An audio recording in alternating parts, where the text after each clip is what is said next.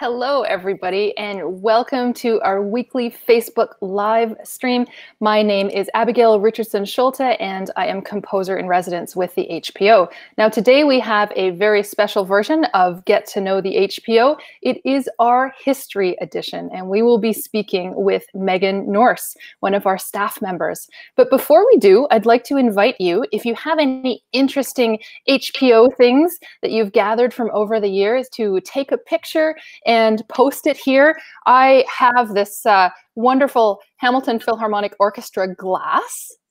And we also have a photo here of our former executive director wearing that beautiful HPO sweatshirt.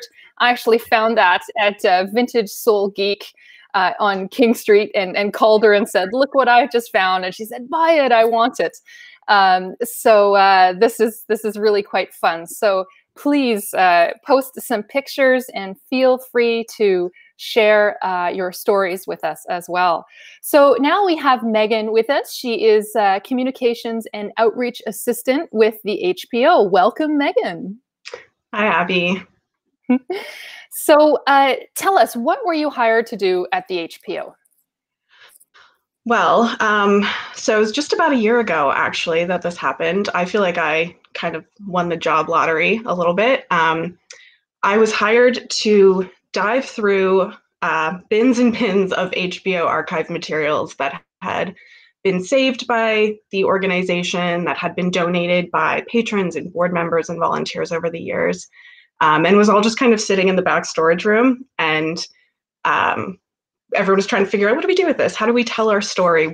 How do you archive things? Are these okay in bins? Should we wear gloves? Things like that. So I was kind of hired to figure out what to do with that and how to tell our story. So we're partnering with the Hamilton Public Library and their local history and archive department, who have been phenomenal to work with. Shout out to Karen, the manager over there. She's wonderful and responded well to many of my hysteric emails last summer. So they are helping us archive everything. So we went through last summer. I spent weeks and weeks digging through old programs and photographs, taking images and digitizing things and share them with our audience. And then we handed it all over to the library, and their archive department is phenomenal. They kind of take care of everything from there. So it was a donation on our part to them, and they will archive and catalog everything and eventually make it available for public viewing. And that's really exciting. It's and that will be, then our history is protected with them, and we can continue to add to that archive over the year. And it's really special, and I think we're really lucky to be working with them. So this eventually will be available at the downtown branch?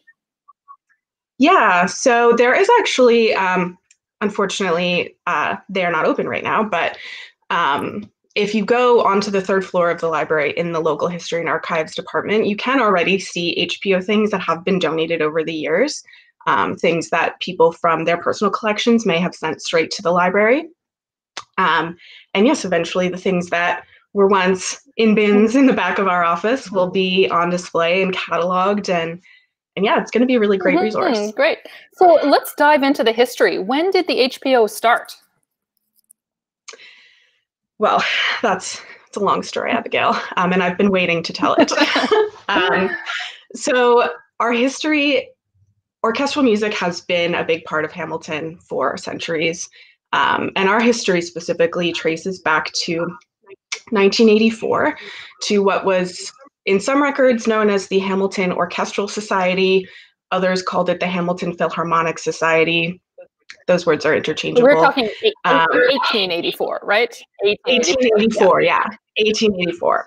So that was formed by a man named J.E.P. Aldis, who was a local concertmaster at a church, which is where most of our early music directors came from. They were the big shot choir master organist who was new in town and decided to take up the orchestra, which it's funny. But yeah, so he got things started back in 1884. We had an orchestra and a choir, and that continued. It changed hands a few times. In 1887, a man by the name of C.L.M. Harris became music director, and he changed the name to the Harris Orchestral Club, which is bold. Yeah. But so, I respect that kind of. But eventually it went back. It went back to the Hamilton Orchestral Society. And by the turn of the century, it was being called the Hamilton Symphony Orchestra. So it went through many different iterations. In all of these, it was a community volunteer-based orchestra. And with the goal of just bringing live music to the community.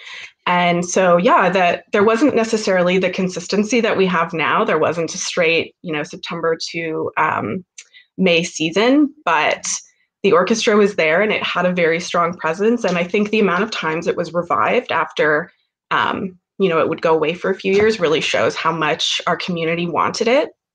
I find it interesting at this point that the proceeds from this orchestra, like in the 1890s, were going to charity. Now we take charity. We are the ones that need the donations. But at this point, they were giving it away. Where were they giving it to? That's really interesting. So the early HPO was donating proceeds to charity. So it went to some places like the Hamilton Girls Club, but a really significant one was that proceeds went to start the music department at the Hamilton Public Library, which had already existed before we were around. So that's, an amazing part of legacy to have contributed to, because we know Hamilton is a music city, and the Hamilton Public Library has been a huge, huge part of making music, a big part of our city and culture. So to have had a small part in starting that original library department is pretty cool. That's great. And we're still such a big part of it with our performances and presentations at the library. So it's nice to know it goes that far back. Wow. Yeah, yes, we have been friends for a long time. Now, I understand. In those early days, we had turnover of quite a lot of artistic directors. People would come in for a few years or even a year. And that was really pretty common, I think, in the day. It was also really common for orchestras to fold. Looking through the Encyclopedia of Music in Canada, I can see that, for one thing, the HPO isn't listed as being formed until 1949, that all of these early days are just negated because it wasn't professional. But along the way in Canada, so many orchestras folded. And one would fold and another would pop up right away. Now, I understand this orchestra folded in the 1920s, was it? Yeah, so in 1926, what at the time was the Hamilton Symphony Orchestra folded. And then that had been a little there was lulls around the wars. So World War I kind of put an end to the orchestra life in Hamilton. And it came back for a couple of years after, until 1931, when Graham Godfrey revived the HSO. So he moved here to Hamilton from England, where he had studied music, and he moved here to be a choir master at a local church. And he really took the symphony in Hamilton to the next level of what it had been. He made something much more sustainable.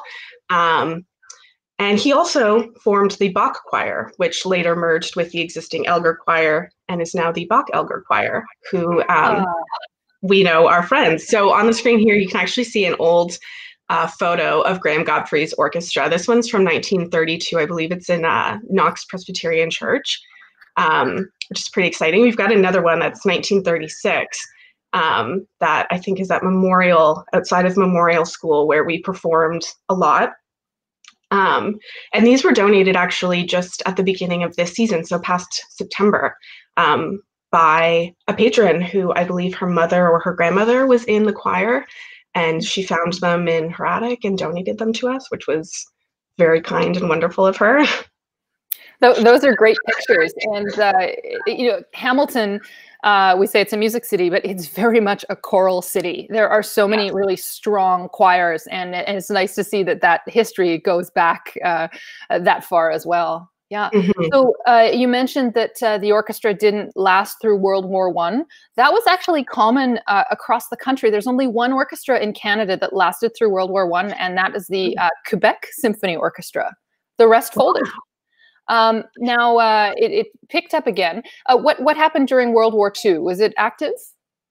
No, so we were not active during World War II. That's kind of at the start of World War II is when Godfrey's orchestra kind of folded and disappeared, and as did the choirs at the time.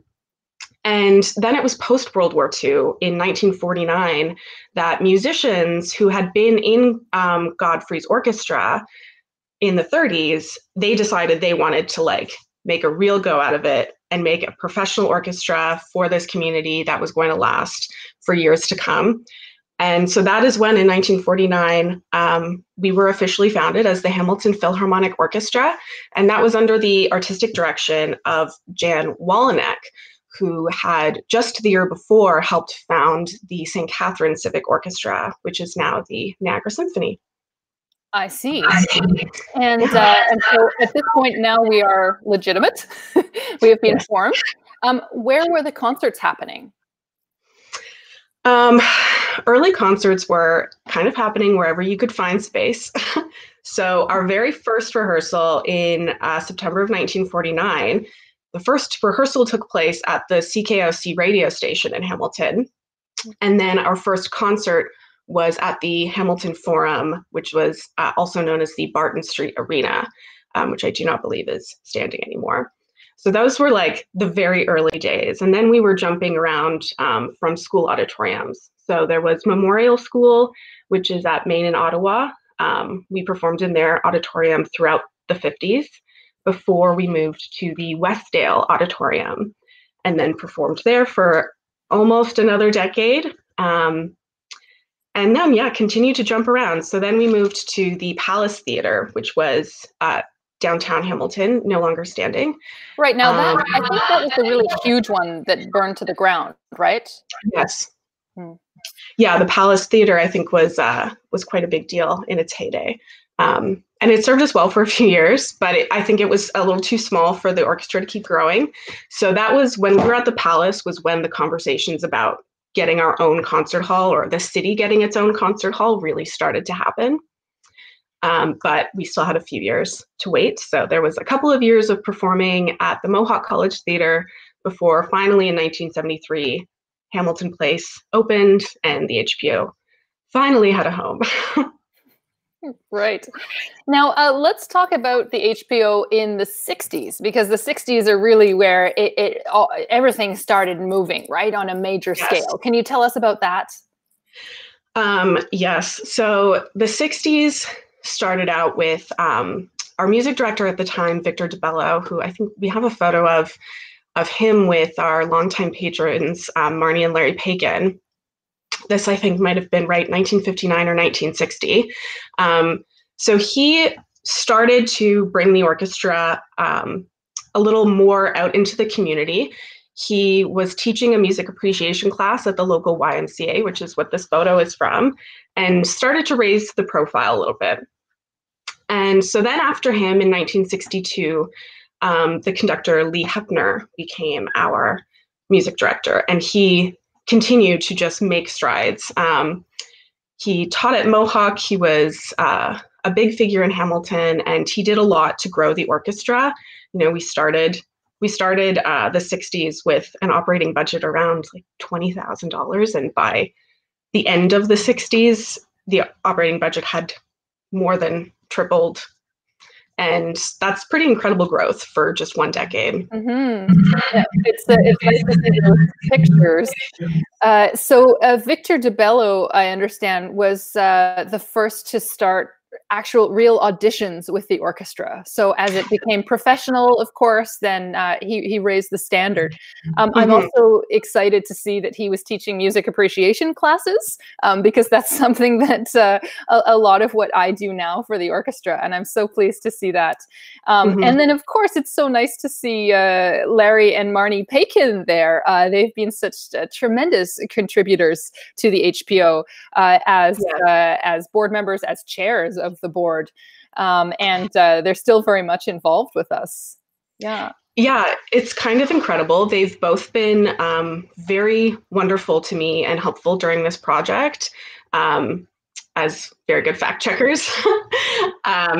but yeah, so Larry Paikin has been involved with the HPO for almost his whole life. I think he started attending concerts as a child.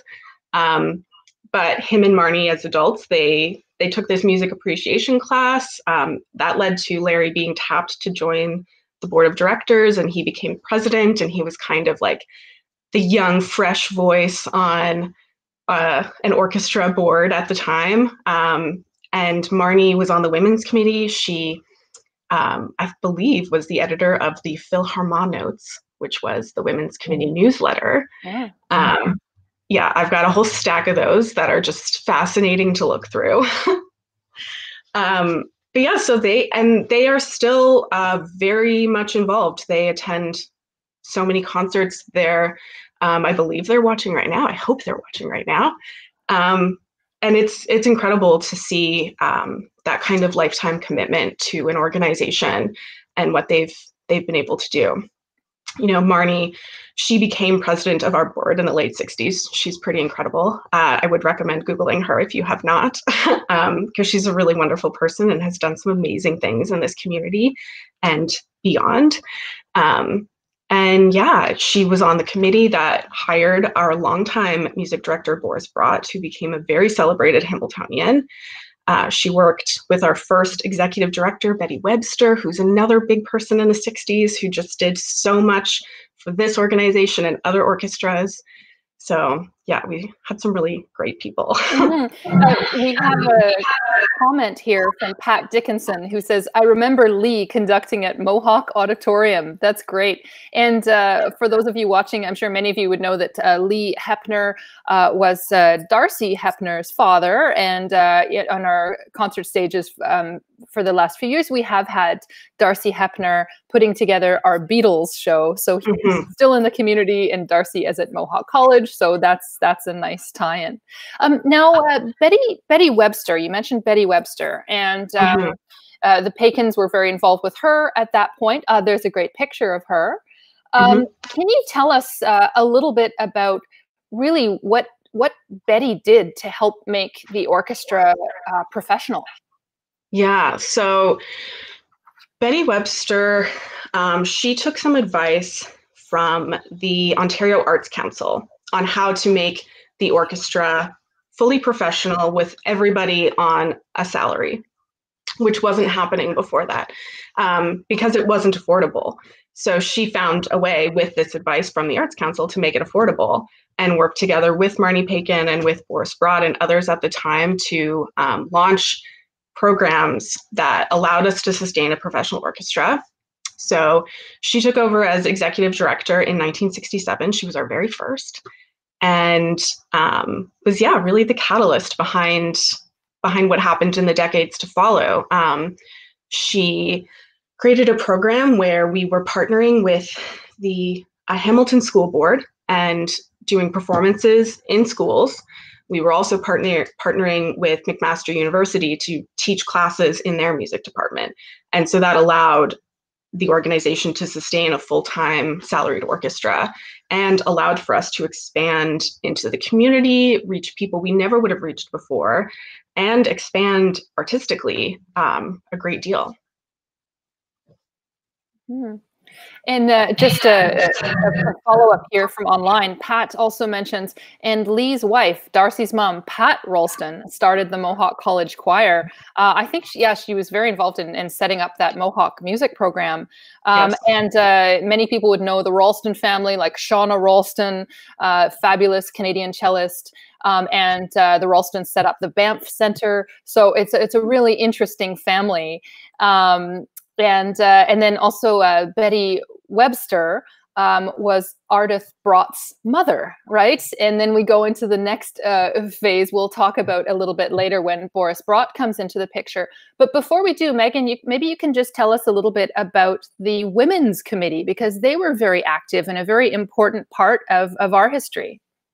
Yeah, so this was a thing I learned that I didn't really know, is that women's committees are kind of what made arts organizations happen in the 20th century.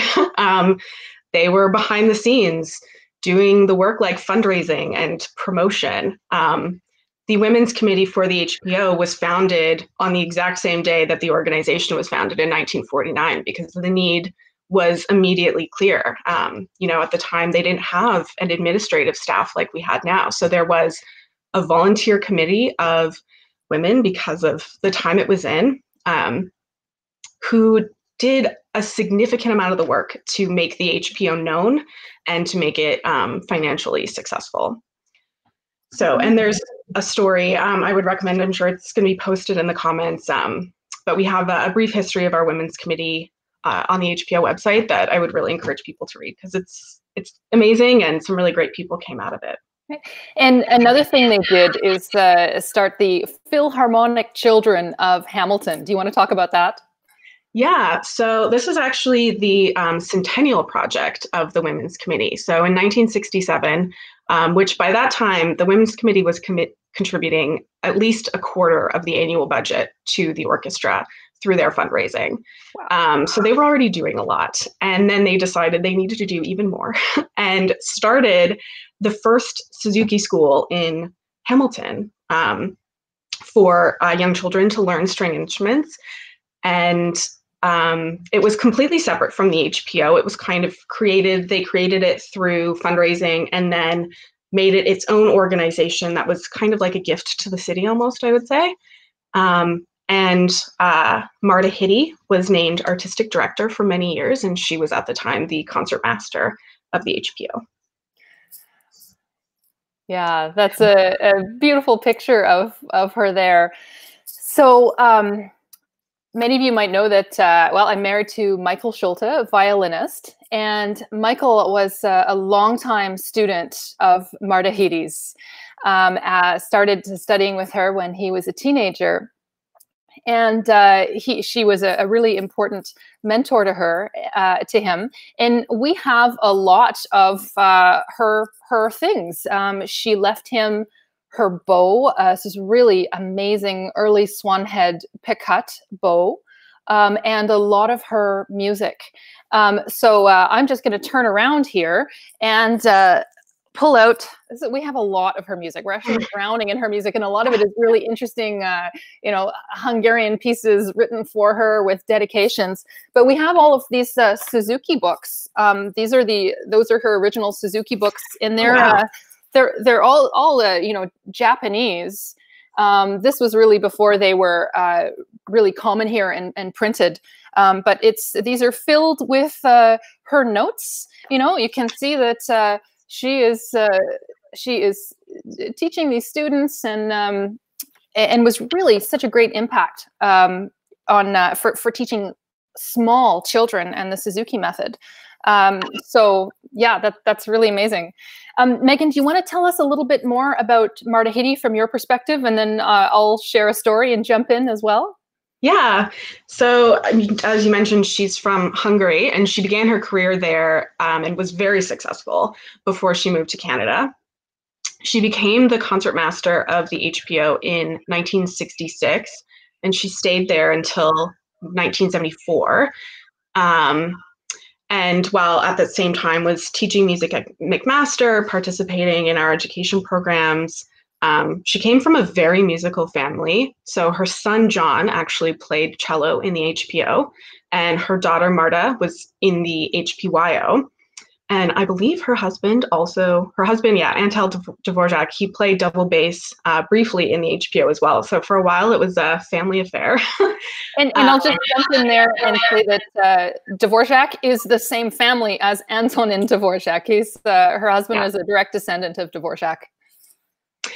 Yes, which I think probably gets you some clout in the classical music world. But yeah, she had a really incredible impact on the HPO and on the community in Hamilton. She taught a lot of students.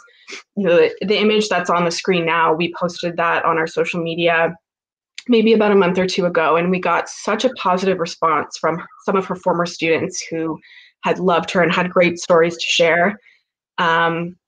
And she was also, she eventually, under Boris Brott, became the assistant conductor and was the first female in Canada to hold that position. Mhm. Now, as you mentioned, she had a tremendous career in Hungary.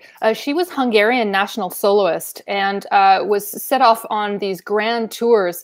And at a certain point, she was performing up to 8 Beethoven concertos a week. That's just staggering. So she had this massive career. And then with the Hungarian Revolution in 1956, her family left and they ended up in Winnipeg. And would you believe she ended up working at a broom factory? And then became concertmaster of the Winnipeg Symphony, and then was brought to Hamilton to teach at McMaster and be the concertmaster of the HPO. So it's really quite an incredible history. Mm-hmm. Now, I met her a number of times. The last time was very, very special. So another thing about Marta is she created ensembles. She created the ensemble Sir Ernest Macmillan. Later, she was playing. She started an ensemble, Marta Heedy and Friends, and that's when Michael, my husband, joined as a young professional. He was the youngest, and the rest of them were quite a lot older, but really fantastic, fantastic chamber musicians. This was a very special time for Michael. And Marta Heedy was not one to give a lot of compliments, but a few days before she died, she pulled in a lot of people close to her at her house and invited Michael, and I was there too. And she said she wanted to make an announcement, and she shared that Michael was the best chamber musician on violin she had ever played with. So Wow. this was very, very special. And then, of course, she left him her entire collection of music as well.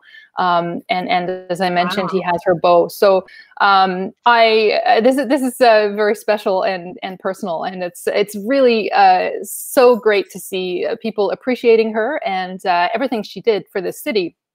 And especially being a conductor, a female conductor, and now, of course, we have a female conductor at the HPO. So it's really really wonderful to see. Yeah. Yeah. So we've been talking about HPO and the great work with kids that were happening. Where was the HPYO in all of this? When did that come in? That's a great question. So the HPYO was founded by Glenn Mallory in the mid-1960s, I think it was 1965, he was working for the Hamilton School Board at the time, I believe running their music department, and he was a friend of Lee Hepner's. He was occasionally playing percussion in the orchestra when you needed an extra body. And and he was very passionate about young people having the space to make music in Hamilton and saw the need for a youth orchestra, something to aspire to, something to get kids involved, to make them see that the Hamilton Philharmonic Orchestra was a place that they could get to and they could work to. And he put his whole heart and his whole life into the HPYO. And I think anyone who knew him would share that as well. He was the director for decades until, there's only been 2 music directors, I believe, of the HPYO, and he held the spot for a good 40 years. But he was just a phenomenal educator and deeply, deeply dedicated to this community and to young musicians. I think one of the most interesting things that I read about the HPYO in going through their history was this trip they took to Moosonee in 1971, which just kind of blows my mind. Glenn Mallory taking a bunch of teenagers on a 12, 13-hour bus ride. And then they also had to ski or sled or something across an ice road. It was quite the adventure to take a large ensemble of children on, and I really commend him for it, because I think he probably changed a lot of people's lives. I would imagine that would have been a very special experience. The orchestra visited some Cree Nation reserves, places that are so remote and at the time were not experiencing that type of live music being performed. And many of the kids living there hadn't been exposed to those instruments. And so, yeah, it's a really special story kind of to look back on and think that he was willing to do that and then stayed with the orchestra for another 30 years. So yeah, he's just one of those people like Marta, like Betty, and a bunch of other people from our history who just was passionate and put in the work and didn't let anybody tell him no. And then made something really incredible that's still here. The HPYO is still active. It's still a great organization. Yeah, it's pretty awesome. Yeah, that's great. And it's so nice to have him on stage every year at our holiday event. And more and more, the two organizations are connected. So that's nice to see. Online, we had a lovely comment from Lynn, who remembers seeing Lee Hepner conduct and remembers meeting Marta Hiddy and seeing Glenn Mallory. So thanks for that, Lynn. That's really nice. Now let's get on to the next phase of the HPO, the 70s. And this was when Boris Brott came on. Now, I have heard through the grapevine that when he got the job, there were some billboards around Hamilton, and they were white billboards with black lettering. And the only lettering was, "Boris is coming."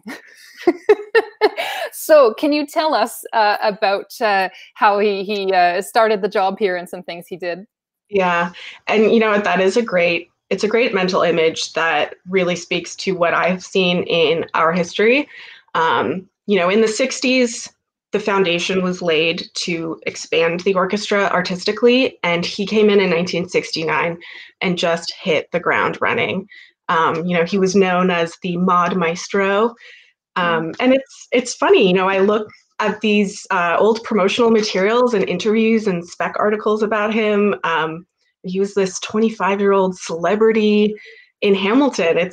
And he was the leader of an orchestra. It's kind of amazing. And continued to expand the HPO, for a long time. The HPO and Boris Brott were really went hand in hand. And and he did a lot to expand our image. And he was really focused on getting us into the community. A lot of people might remember having heard about this. In 1973, he arranged for a performance on the DeFasco factory floor, which is pretty cool. And then a few years later, in 1975, the HPO performed at Ennis Bacon Steel. So it was really the beginning of this love affair between music and steel in Hamilton that has continued.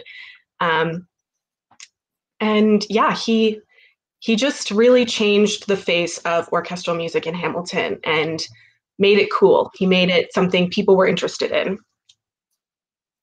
Yeah, oh, that's a great picture there with some of the workers sitting on wood watching, and now we, as we try to reinvent orchestral music, we're, trying to get into different spaces and perform, and yet, here it was done in 1975. Yeah. Yes, it was a lot easier to get on a factory floor in 1975 than it is now. Right. Yeah, none of those safety requirements. Yeah.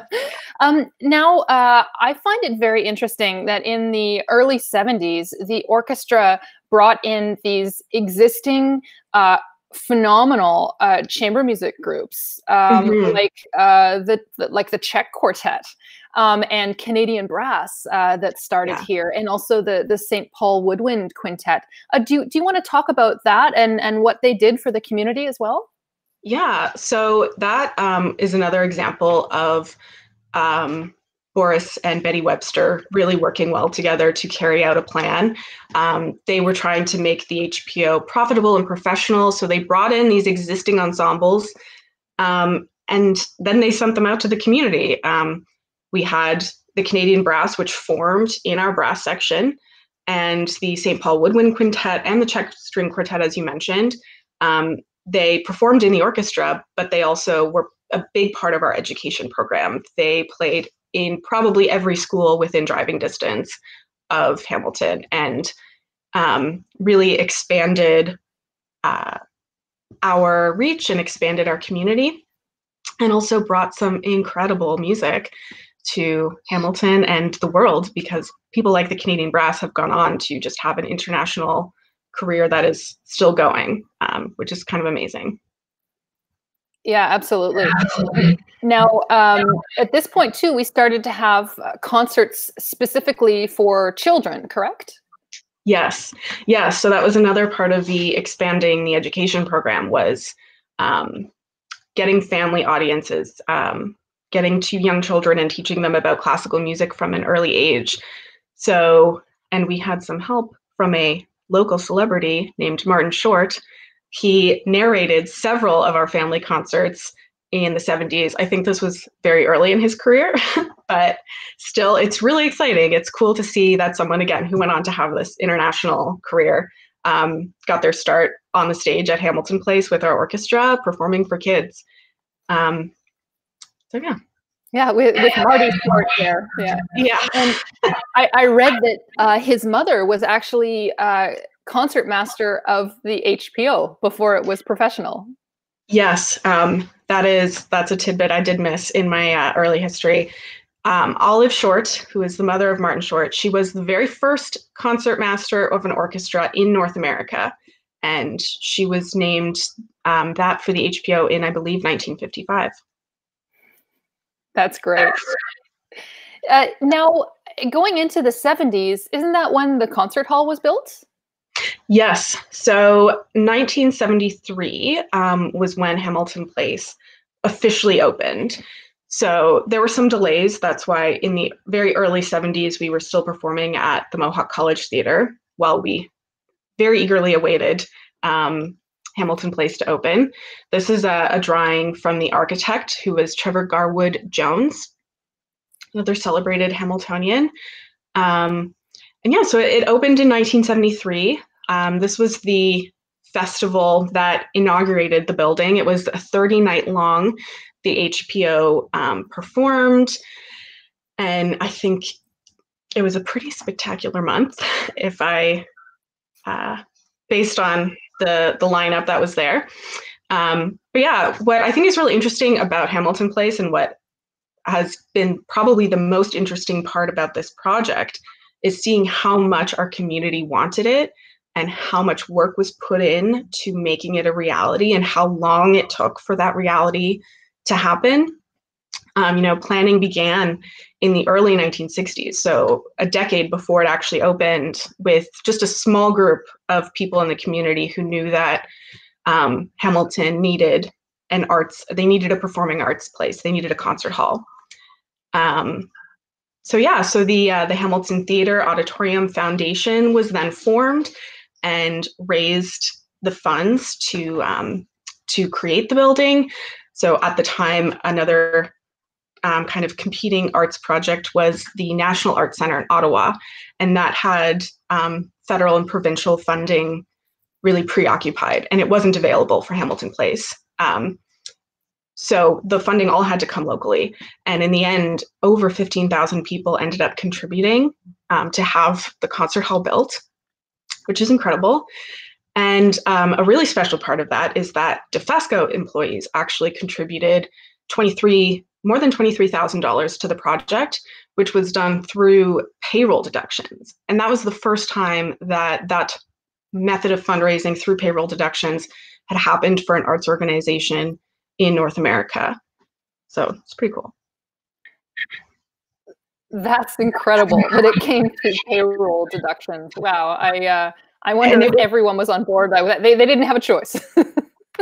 That's hilarious. The thing is, I think it came from the employees. Their that ad that was just on screen, we have some really stunning DeFasco ads in our old programs demonstrating how much their steelworkers wanted this concert hall. They didn't want that stereotype that we were a lunch pail town. They wanted people to know that they supported the arts and culture, and they knew it was just as important as the steel industry. That's brilliant. Amazing. We have a nice comment here from Elaine, who remembers the Sunday Kids Symphonies and brought her 2 kids from Burlington and loved those days. We do still have family programming, and we're doing those at the Mohawk Theater, although that's obviously postponed for now. So Megan, can you tell us about now the 1980s? Yeah, so things changed slowly in the 80s. One of the big changes for the HPO in the 80s was that the Women's Committee opened their membership to all genders and changed their name to the HPO Guild. So they were an incorporated organization separate from the HPO that worked to raise funds and awareness about the orchestra. And two people who were very heavily involved in the Guild are Alan and Marlise Clark, who are still very active HPO patrons. And they were kind of like the stars of the volunteer show in the 80s, I think. They lived right next door to the RBG, and they hosted countless fundraisers for the HPO there. We have stories of Marlise furiously chopping up vegetables and cheese for plates and, carting cases of wine over there on a sled on a snowy day. And this image that is on the screen now is of the Decorator Showcase in 1982, which was something Marlise was very heavily involved in planning. It was a dream home tour at the time. So a new development company was building a new community in Waterdown, and they had built this state-of-the-art dream home, which in 1982 meant that it had a microwave. And they let people tour it. They donated, the owners of the home allowed the HPO to hold tours, and there were things like craft shows and microwave oven demonstrations. That was one of the events. Performances. And Marlise Clark was a huge driver behind that project, and it was one of the most successful fundraisers of that decade for us. It's fascinating to talk to Marlise about these times. She has a lot of stories about this time, and it really makes me realize how important these volunteers have been to the HPO over the years. They've really sustained it. So wow, I'm so grateful for their contribution. Yeah. Now, what else was happening at this time? Wasn't there a TV show or something? Oh, yes, there was.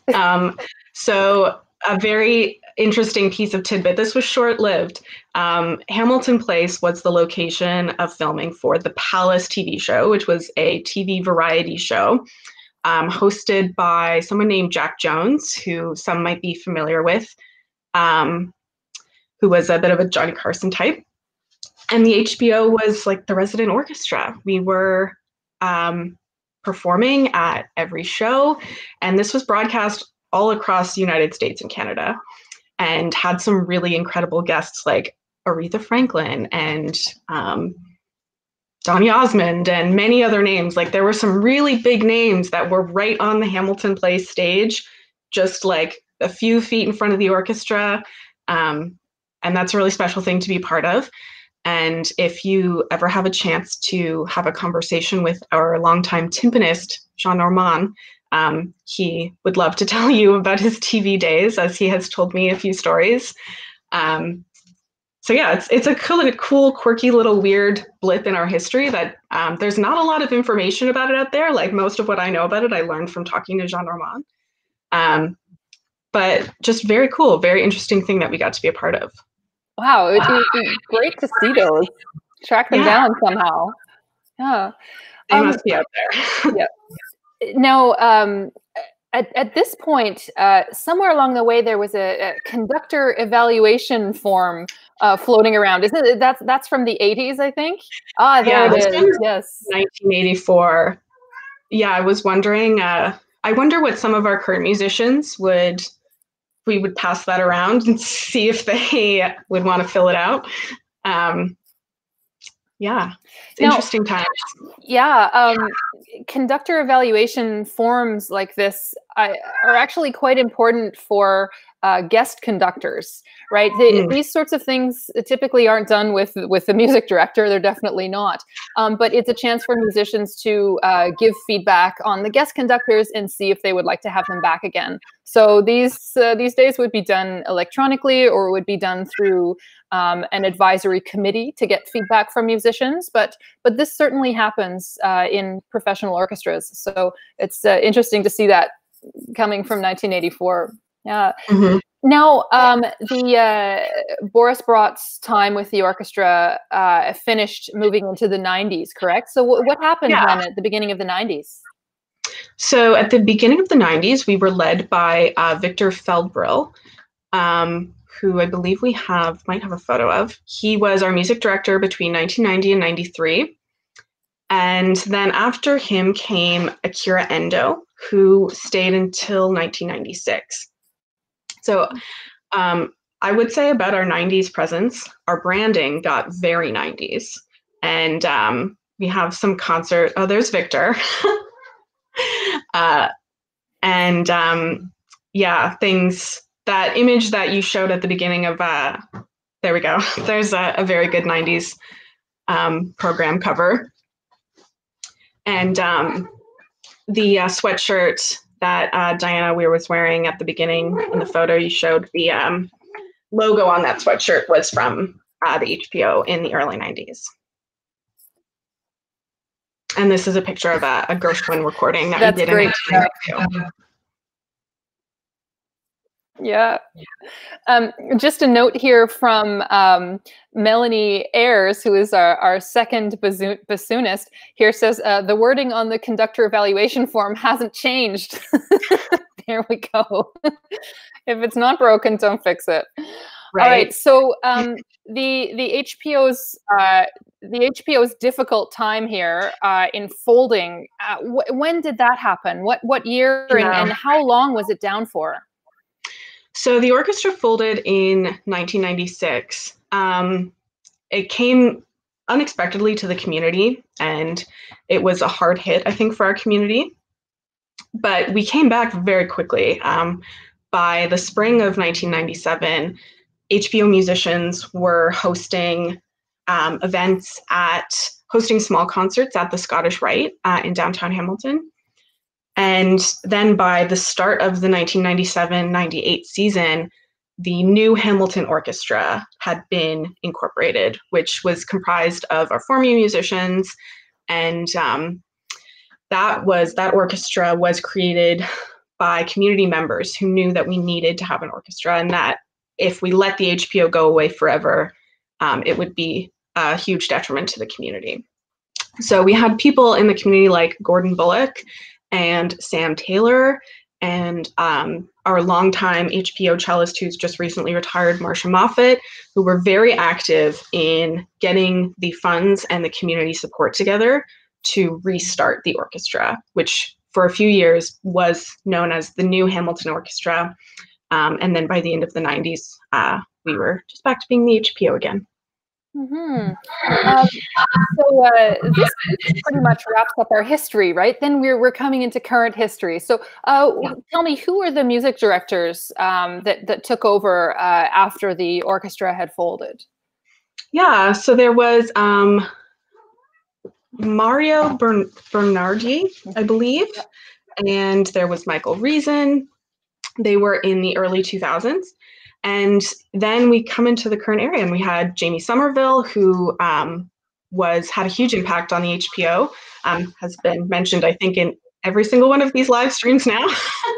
And then Gemma New, who is still with us and is amazing. Yeah. So. Yeah, well, thank you so much, Megan. This has been fascinating. If any of you have any questions, now is your chance to ask them. In the meantime, Megan, I just have one question for you. What is your background? What has prepared you for doing all of this research and writing? It's a bit of hodgepodge.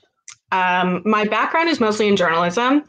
So I got my start at a student newspaper in university and worked for a few different publications. And that's where I really found my love of storytelling. Most recently, I worked for this phenomenal newspaper in Kitchener-Waterloo. It's called the Community Edition.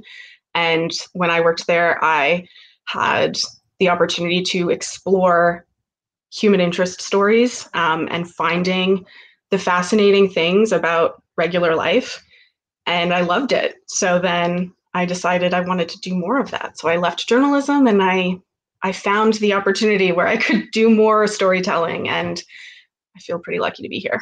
Yeah, absolutely. You're still in journalism. It sounds like it for the HPO.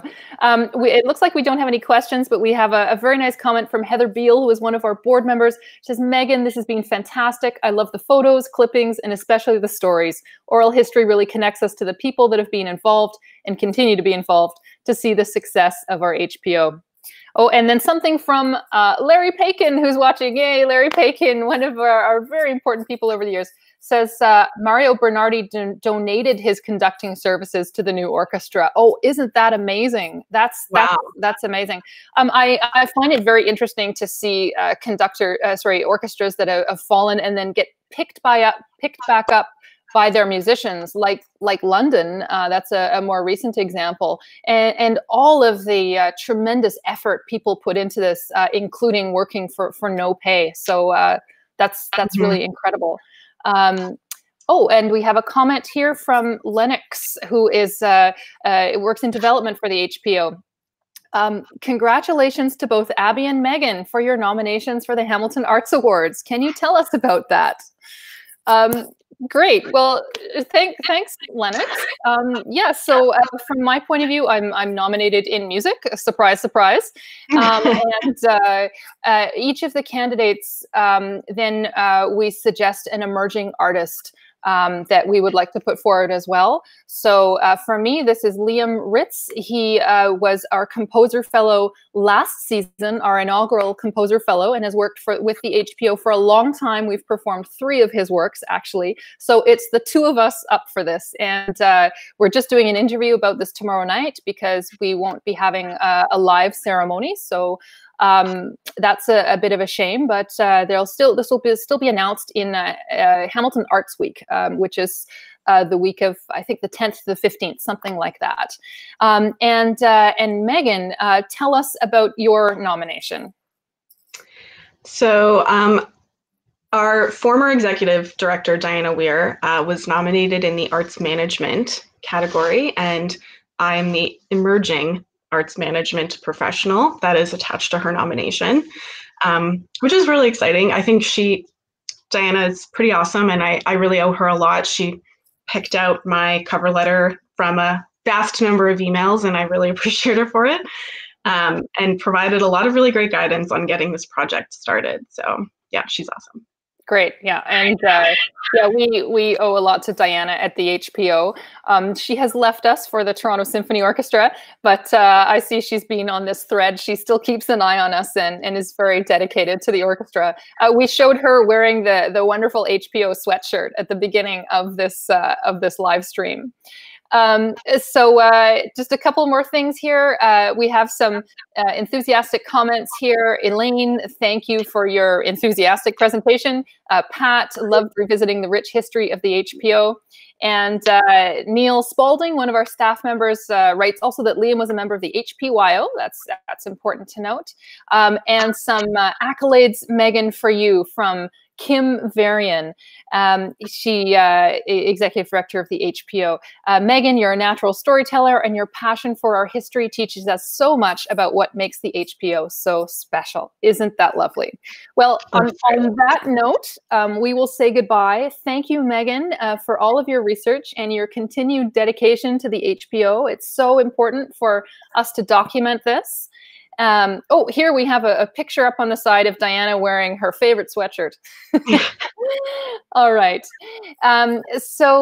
Wonderful. Thank you very much for joining us, everybody.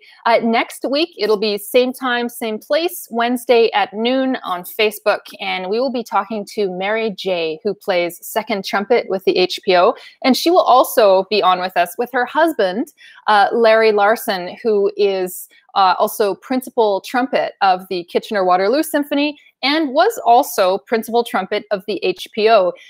They'll be doing a fun quiz playing excerpts on the trumpet, and we, everybody listening, will have to guess or we'll just know what it is. So we have a little competition for you next week. So spread the word about that. It'll be a lot of fun.